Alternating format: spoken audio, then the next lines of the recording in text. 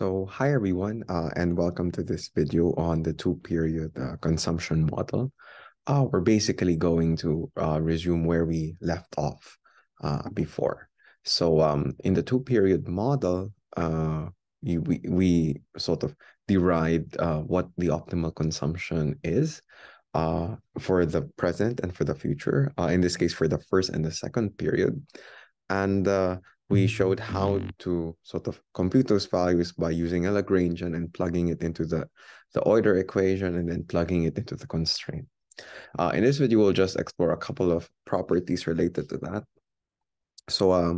Just to sort of recap, we got that C star is equal to 1. So it's y over, if I spread this around, right, that's legal.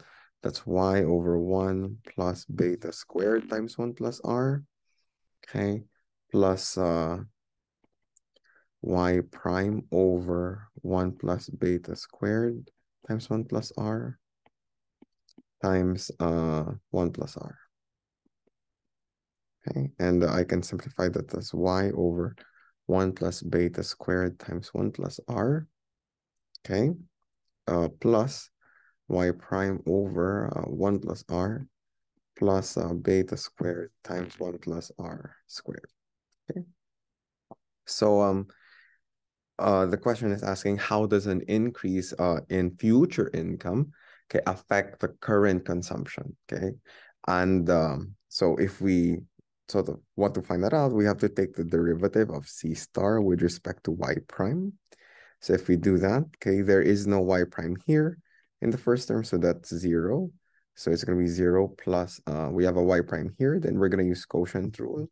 That's going to be derivative of the one on top, that's 1, okay, minus 1 times copy the bottom, 1 plus r plus beta squared times 1 plus r squared, minus, you have here, copy the top, y prime, then derivative of the bottom with respect to y prime, that's 0. Divide both sides by the denominator, squared. So you're left with 1 plus r plus beta squared times 1 plus r squared divided by that quantity squared. So we have this one. So this will obviously simplify to something a little bit more simple. Squared. So this cancels out, and I'm going to be left with 1 over, okay, 1 plus r plus beta squared times 1 plus r, right, squared. Right, and of course, this is greater than 0, right? Because r is positive, beta is positive, r is positive. So that is true, right? So this is due to the convexity of preferences and also the monotonicity of preferences, right? So again, the goal of the agent is to smooth consumption out through time. And of course, if they expect that their future income will increase, okay, they will consume more as well in the present, okay, depending, of course, on the value of beta by how much, but it will be a positive amount, right? Because that smooths consumption more and more into the future.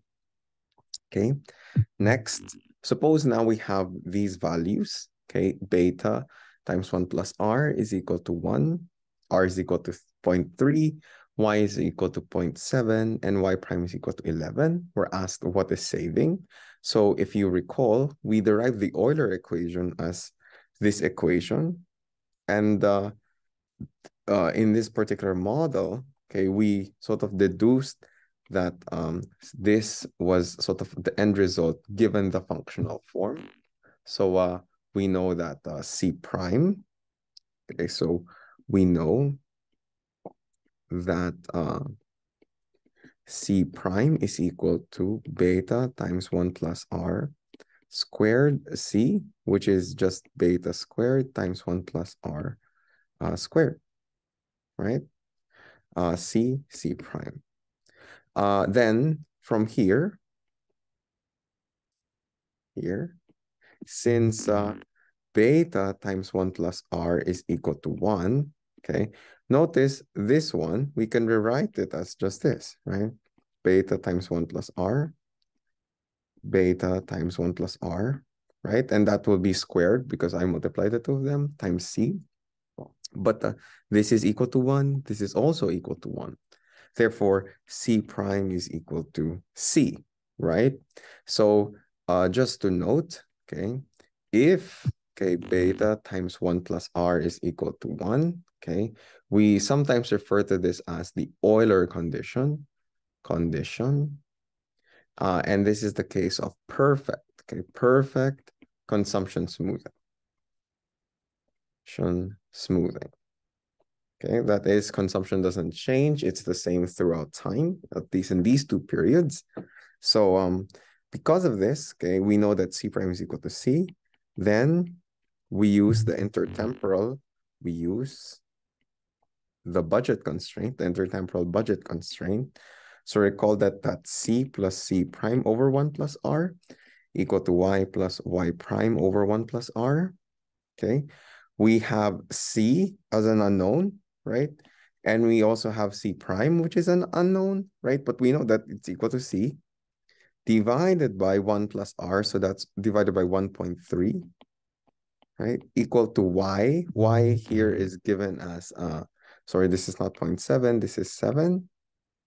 7 plus y prime is 11 divided by 1.3, right?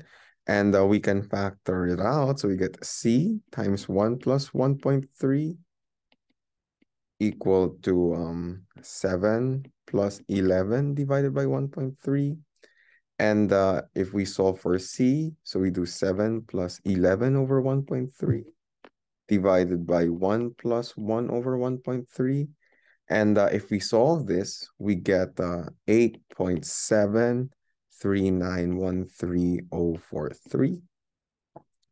Therefore, okay, savings is, so S star is equal to y minus c. So y, in this case, in the first period, is equal to 7, right? Minus this term here is 8.73913,043. And this is going to be equal to negative 1.73913,043, right? Since this is a negative value, okay, the household borrows, right? Because in the first period, they consumed more than they were endowed with, so they must have borrowed to finance that consumption. Okay, so the last question is, assuming the same parameter values, suppose that borrowing is completely forbidden. What is the optimal C and C prime now? Well, that's sort of simple, you know. It's just an intuitive answer. Given that we found out that the optimal savings is basically a negative number, that is the household will borrow, okay? The household was supposed to borrow. Household was supposed to borrow, right? To borrow, but since it's forbidden,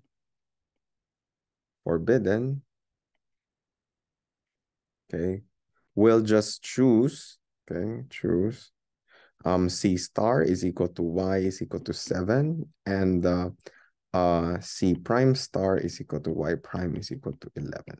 So the best thing that the household can do is just consume what they were given with, because optimally we found out that it's probably the case that they're gonna borrow. And if we shut down borrowing, then the best that they can do, the best alternative is to just consume what they were endowed with in each period, because saving would reduce their utility further. So that's it for the two-period model. In the next video, we'll go through the multi-period model in detail. So thank you for your attention, and I'll see you in the next video. Thank you very much.